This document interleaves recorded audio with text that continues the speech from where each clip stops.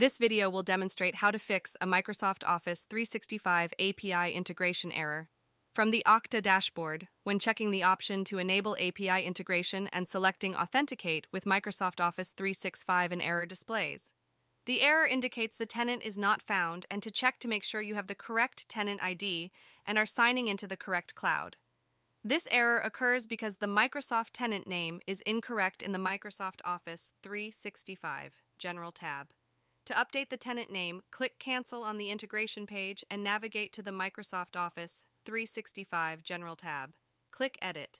Enter the correct Microsoft tenant name and save the change.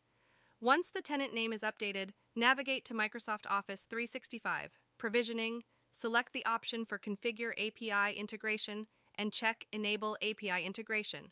Click on the Authenticate with Microsoft Office 365 button. You should see a new pop-up window opened automatically and be redirected to the Microsoft Azure login page.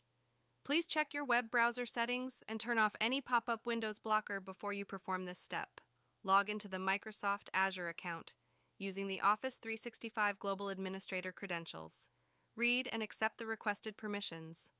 Upon accepting the scopes in the Microsoft Azure portal, the page is redirected back to the Okta dashboard.